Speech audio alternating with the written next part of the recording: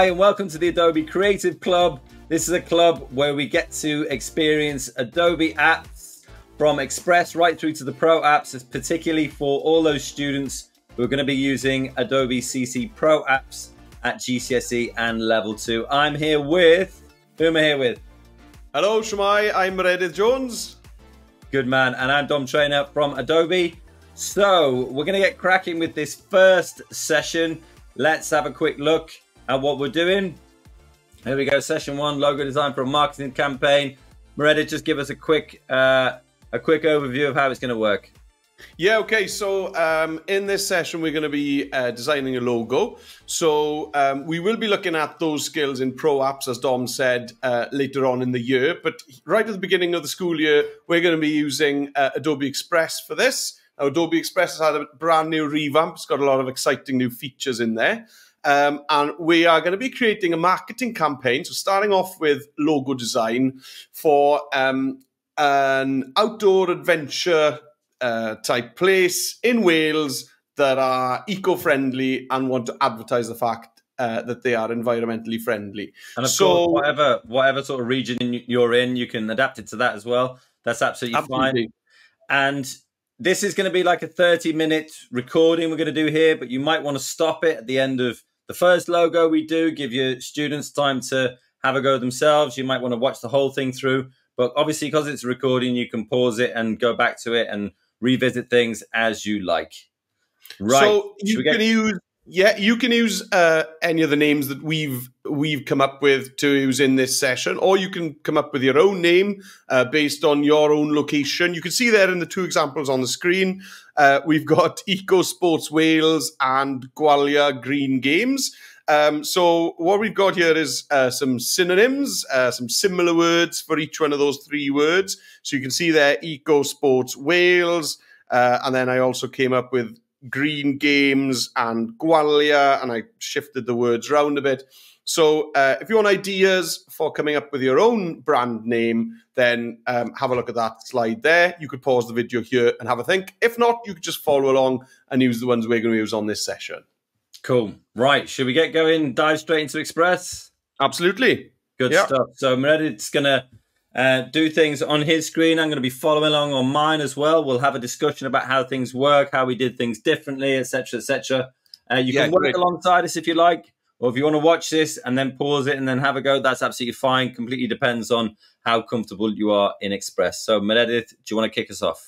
Yeah, great. So here you can see my screen. This is the new Adobe Express dashboard. So for creating a logo, I always tend to start off with just a square project. So I'm going to click on the plus icon top left, and I'm going to choose the 1x1 square there, the first standard size you can see. Okay. And it's going to jump straight in to the editor. Here it is. So sometimes I'll start with a text and sometimes I'll start with a shape. I think for this design, I'm going to start with a shape because I'm planning ahead. I don't think my text is going to be on a straight line. It's going to be on some kind of angle. So that angle is going to depend on what shape I've got. So I'm going to go for the Gwalia Green Games. So I want this kind of rough and ready, wild adventure kind of feel to it. So I don't really want too many clean lines in this design. So I'm going to go into the elements on the left-hand side. And in there, I'm going to search in icons. Okay. And I'm going to look for kind of paint splatter. I'll just type in splat. And I'm looking for something that doesn't look too much like paint. Do you know what I mean? It could look a bit muddy. Here we go. Yeah, there's a good one down there, yeah. Yeah, there we are. Something a bit textured. There are some really good ones in design assets as well. There's lots of different places you can find them, aren't there? Yeah, yeah. So if you're looking at design assets versus icons, the icons will all tend to be one single color. This at the moment is everything that's in the color is solid black, and I can change that color obviously over here. If you're using the design assets, those tend to be fixed colors unless you use effects on them. Okay. Yeah. So there'll usually be more kind of complicated, more interesting stuff in the design assets, but you've got less control over colors. Okay. Right. So there we are. I've got my my first shape there. And as you can see, that's going to help me decide on the angle of the text. So let's get my text in straight away. So over on the left-hand side, I'm going to click on text. And I'm going to add my own text up at the top here. Okay. So the first design I'm doing is Gwalia Green Games. So I'm going to start just by typing the word Gwalia. And is this some kind of like sort of muddy challenge type thing for inspiring individuals and their friends? Yeah, people are going to be doing some kind of, bog snorkeling, jumping over cargo nets, throw your clothes in the bin on the way home job. Nice. Okay, so you can see there now, I've got that text there. For some reason, it gave me white text to begin with, which wasn't very helpful. And I'm just now kind of rotating that, using the rotate tool here, just to get it lined up with that general angle there.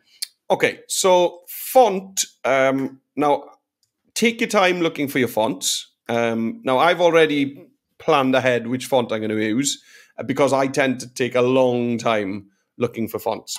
Right. So I'm going to use a font called Potter in this. Oh, yeah. So I'm going to scroll down and find it. Potter. Where is it? Oh, I can't see it. Where is it? Well, if you know the name of your font, you could type it up top here. Potter. There we are. Okay. Yeah. So that's my first font there. My first text box there. I do want it to be all caps. So the fastest way of doing that is to just use this dynamic text layout here. Okay. And that'll give me all caps there. Right, got you. Now, text layouts, just so you know, folks, there are more text layouts on the way. So this is the brand new Adobe Express. And there's going to be more exciting text layouts on the way. So at the moment, we've just got default and dynamic. There's more stuff coming soon. Okay, so I've got Gwalia. So now I'm happy with that. I'm just going to add an outline. So I'm going to choose an outline. There we are, fine. And I'm going to go for a really thick outline here. Now then, it's time to start thinking about my colors. I'm going to start thinking about color schemes straight off here. Because you could start going in and changing the color of your text, your shape, your outline manually. But then you're missing on something really powerful in Adobe Express, which is the color themes. So with nothing selected, you can see I haven't selected anything here. At the top of my screen, I'm just going to click on theme. And in there, you've got a loads of different color schemes, okay? And if you like these 3 bold color schemes, you could click View All, and then you'd see a load of other bold schemes. Yeah. Or you could type in, for example, I'm going to type in green, and now I get a load of suggestions. Yeah, I think I searched for eco and got some quite nice ones as well, actually. Yeah, cool. Yeah. So I'm going to choose my color scheme and go for this one. Okay, so I just click on it, and you'll see it's now applied the colors from that color scheme to the things within my design. Yeah. And also, if you scroll back to the top of your color theme panel, right at the top here, you'll see page theme, and you've got a shuffle button. Okay. Yeah. Clicking on that for about 5 minutes already. Yeah. So that then just shuffles you through the colors within this color scheme that you've chosen. Yeah. Okay. So, and what you can do is kind of use the shuffle to get you kind of where you want to be. So I'm going to go for something like that. And then from there, then you can tweak it. Okay. So I'm going to change the color of the paint splatter. So I click on my icon there, come up to the fill, and I'm going to set that to the darkest color in my color scheme. Okay. And then for my text, I want to swap the fill and the outline color. I want the lighter color to be inside. So I'm just going to click on these double arrows here, swap them around. Okay. And you can see that my outline color is the same color as the ink splatter, the mud splatter. So it just kind of blends into it really nicely. Cool. So I got my first text and I'm happy with that. So what I'm going to do now for my next text box is just duplicate that. Okay, so I'm going to click on the duplicate icon up here, top left. Well, yeah. Drag that down, double click in there, change it to my next word, which is games. Okay. Oh, sorry, no. My next word was green. Sorry, Gwalia green games. I do need games, though. So I'll just move that down. And I'll duplicate that. And I need to get double click, change that to green. There we go, Gwalia green games. So now I'm just going to do some quick resizing. Try and get things to line up as much as possible. Yeah. There we go. I'm pretty happy with that. Just resize my mud splatter a bit. Okay. There we are. I don't want my outlines to overlap too much. There we go. Great. That's a great start. Yeah. So the next thing is to get a feature on that splatter. So I'm going to be searching for a leaf. Now, you could search for an icon of maybe one of the activities themselves. It could be a Welsh dragon in a green color, giving it that Welsh vibe. It's up to you. Okay, but I'm going to go for a leaf because I really want to kind of emphasize the eco side of what I'm doing here. So I'm going to go back to elements, and then I'm going to go to icons again, and I'm going to search for leaf. Okay, and there will be plenty of choice there for you if you're looking for a leaf like I am. Yeah. Okay, so... you give me a good idea there, yeah. Oh, yes. Yeah, I'm enjoying this. This is good. Good. So, you know, a load of those leaves would have been fine, but I'm going to go with this one because it's got that kind of hand-drawn feel to it that matches up with that this. Kind of matches your splatter background, yeah. Okay. Yeah. And also your font is quite sort of freestyle as well. Yeah, I wanted it to look kind of handwritten a bit, you know, a little bit rougher. So now I'm going to flip my leaf because I want it to be a mirror image. So I've got my leaf selected here, and I'm going to use the flip horizontal button there. There we are, just to get that. I think that sits tidier that way around. Right, okay. Yeah, got you. Good. Color then, I'm going to change that for now to be the same color as my text. There we go. And I'm kind of getting there. Now, I think I want this paint splatter in the background maybe to continue behind my text. Because I'm not quite sure about these little gaps here. And the gap... I know you don't like things like that. No, and inside that R, that bothers me. And the inside of the A bothers me. So what I'm going to do is I'm going to duplicate the paint splat. So sometimes it can be difficult to select something that's in the back of your design. So remember that you can do that using your layer stack, which is on the right-hand side here. So I'm just going to click on the paint splat there. Okay, my layer stack. And then I'm going to use the duplicate icon at the top left here. Okay. There we are, and that's duplicated that. Okay, so what I'm going to do, I'm going to roughly place it where I want it. There we go. And then I'm going to duplicate it again so that I cover the bottom bit. And now what I can do, you can see here are my layers here. Okay, and that's all I need to do is drag those two layers down to the bottom to join the first one. It doesn't matter which one of those three are in the front because they all kind of blend together. That works really nicely for me. So what I'm going to do now, and this is really important to do whenever you're working really, is get a bit of feedback. So I'm going to ask my pal Dom what kind of changes Dom thinks I could make to my design so far. You know, I'm not too precious about it. I haven't invested 5 hours of my life into this yet. So now is a really good time. You know, we've been working on it for 10 minutes maybe. Okay, ask your friend, whoever's next door, right, can you give me any ideas? Something I could change right now that would make that a bit better? I think all the colors work really well together, but maybe it needs like an accent color. Okay. And I'm thinking maybe because of the word green, you could change that one and also match that to the leaf, and maybe that would make it stand out a bit more. Yeah. Okay. So that's great feedback. So I'll select that green text, and then I'll come to the fill here. Okay, and then we'll see. So I've got these greens in my theme. So do you think I should use a green for my theme or something totally different, Tom? I mean, I think though all those greens are quite muted, maybe if there's a bit more of a sort of vibrant green, that might work quite nicely.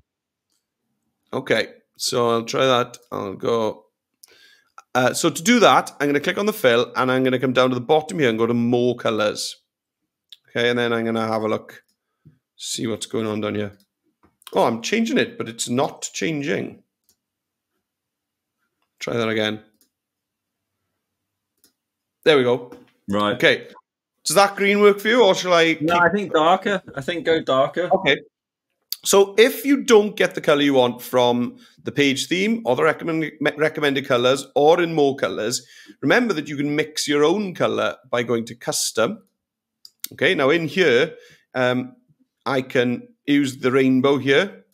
Okay. And I can select whichever color I want. And as I'm doing that, it's updating on my text. How about that, Dom? Do you like that? Yeah, that one works. And I think if you do the leaf in the same color, that would be nice. Okay, cool. So I'll click on the leaf, and now I'll go to the fill, and that should be one of my recommended colors now. No, it's not. Okay, so if it's not, what I can do is I can use the pipette, the color picker at the top, click on that, choose the green that I've just set for the text, and then I'll get exactly the same shade of green. Oh, okay. Nice. Yeah, that works. Yeah, thanks for that feedback. I think that's really helped. The leaf stands out more, and yeah, it really kind of points out that this is an eco-friendly activity centre. I like that. Cool. Oh. Shall I go on, Dom, or shall we have a look at what you've been up to? Yeah, let's give me some feedback on mine. Right, let's go for this then. So I kind of generally followed your lead there, really, and oh yeah, let's make this, I like the name. Bigger. Hey, yeah. So make it a bit bigger there. You can use the drop down to make it bigger. So I like the way that Meredith was using these kind of sketchy backgrounds. I used ones in design assets. I think I just put splat in there as well. And I think it was I think it was maybe this one here. I can't remember now. And I also overlapped them both. I'm sort of not sure whether I actually needed to do that. If I take one away, I think I probably didn't need to do that, because it makes it sort of look a bit cleaner now.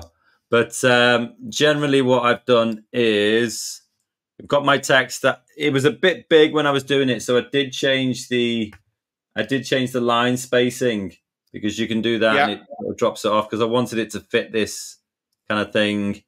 And then also, I mean, my idea was kind of like this kind of like Tough Mudder type thing, you know, people who want to put themselves through extreme pain and extreme dirt in order to give themselves a bit more self-worth maybe.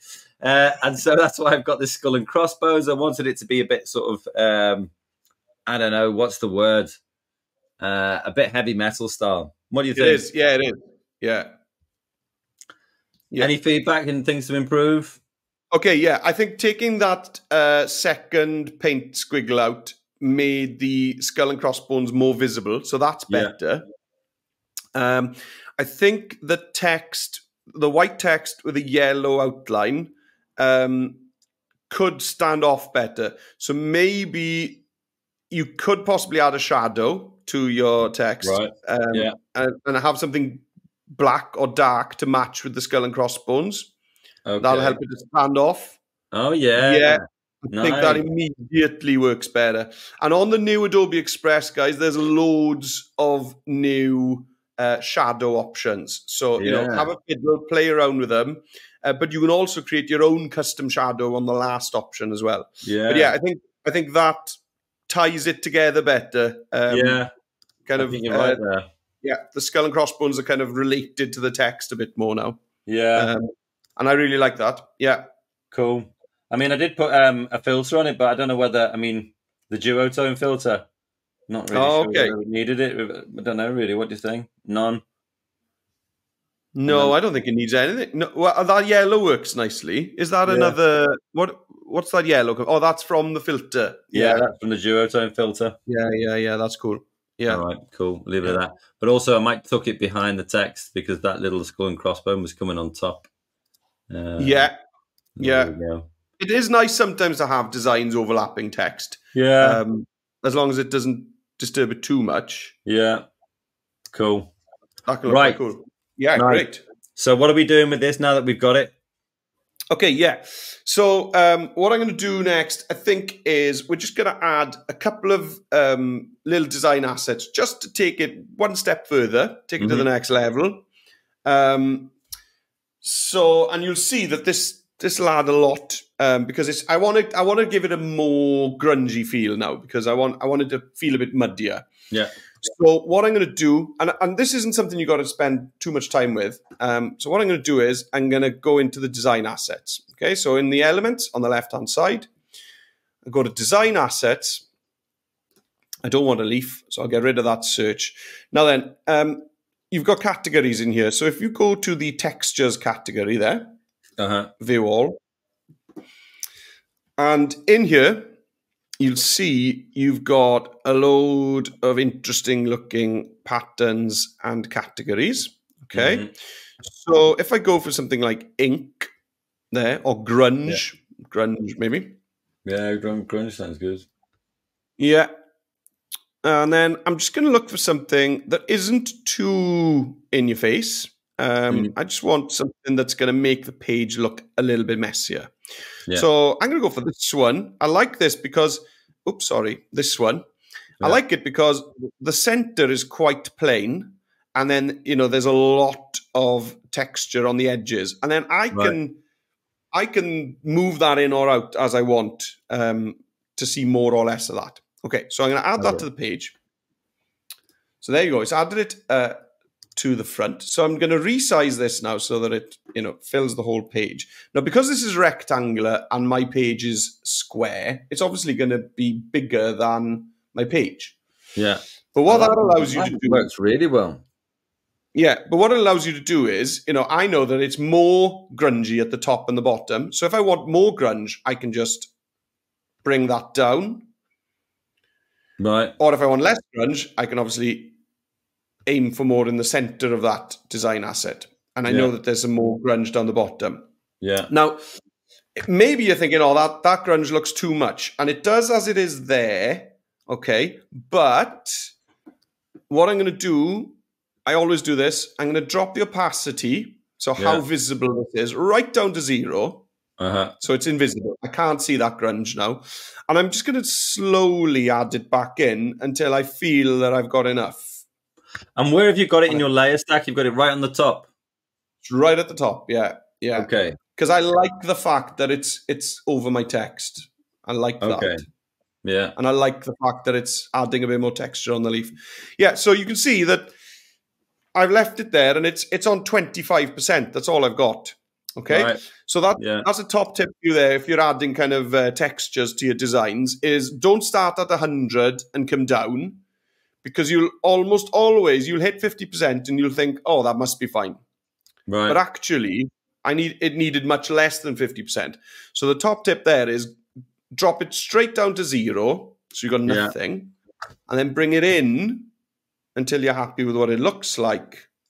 Right. There we are now. And I'm on, there we are, it's 29% now. Okay, and I'm going to do one more design asset and then I'm going to be finished with this. Okay. Okay.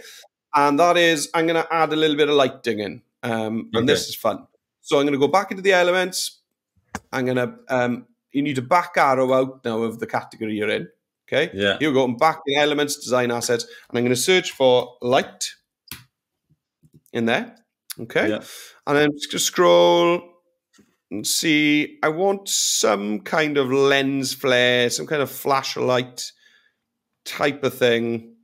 Right. I've got one in my mind, but if it doesn't pop up, I've already passed a few that would work nicely here.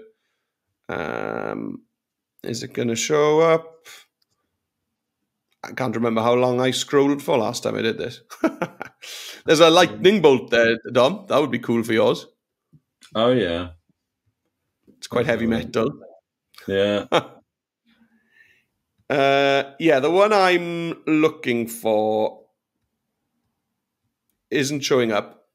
Oh, I think it was called bokeh. So bokeh is this thing when you get kind of out of focus light on a camera. So is that what it's called? Is it? Yeah, I thought it was lens flare. I'm learning every day. Bokeh. Yeah, bokeh. Right. So there it is. That's the one I want. There it is. Right. Cool. Okay. So I'm going to add that on, and you're going to see it, and you're going to go, "Oh my gosh, why is he doing that? What is that?" But I'm going to bear with me, guys, because this is going to look great, hopefully. Okay, so I'm going to resize it. There we go. And I'm going to flip it vertically because I want it to look like a kind of pool of light. So I'm going to flip it. There we go. Like that. And now I'm going to add one of the blend modes. So underneath the opacity slider, the opacity toggle, we've got 2 blend modes you can try, multiply and screen. Multiply will blend with the background but darkening the image, and screen will blend with the background but lightening the image. So I'm going to go with screen. Now that's really cool, but as with the grungy texture, it's too much. Yeah. So what am I going to do next, Dom? You're going to bring the opacity right down and then bring it up to what you need it to be. Exactly. Yeah, I'm going to drop that straight down to 0. And I'm just going to bring it up until I'm happy with it. And it's about there. There we are, 23%. Right, okay. All it needs. And I'm really happy with that. I'm done with my logo. How about you, Dom? How are you getting on? Yeah, good. Let me switch over and see what we got going on. Right, so yeah, so I followed your lead with the kind of grungy background. Got it over there. I mean, yeah, cool. I might start playing with it and see whether there's some other texture I could put in there to see whether maybe it would go over the center, because this one kind of goes down the side. Maybe I want it more on the center, but generally I kind of like that. I didn't feel like the bokeh worked for me. Maybe like the colors, I don't know. It maybe I couldn't make it work. I couldn't make it look like yours, and so I thought I'd leave that one. Yeah, cool. Right, so we're ready now to download this or hand it in to your teacher. So if you want to share this with your teacher, you've got 2 options, really. You could publish it and share the link. So let's have a look at how to do that. So at the top right-hand corner of the Adobe Express window, you've got a share button that has disappeared. There we go, the share button. And you can see there, you've got publish to web. Okay, so I'm going to click on that. I'm going to give it a title. Okay, so this is Gwalia Green Games. Okay, and then I'm going to click on Publish Link. And that, you can see at the bottom, it's saying Publishing Your Design. And it's not going to take very long at all. And what it's going to do, it's going to give us a link that we can just copy and paste straight into whatever you use to share work with your teachers. So if that's Google Classroom, Microsoft Teams, whatever you're using, there we go. The link is ready. You can see there at the bottom, copy link.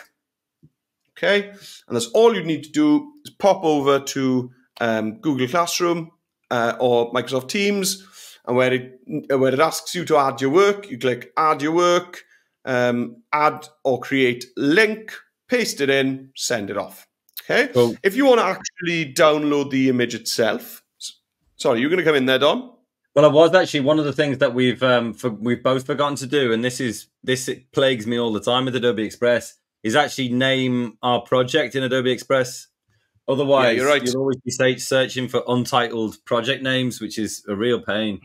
So you're absolutely right. I'll give mine the Mean Green Team. Yeah, top left, you can see I've got the snappy title of Untitled 4th of September 2023 to 11/04/16. Highly searchable.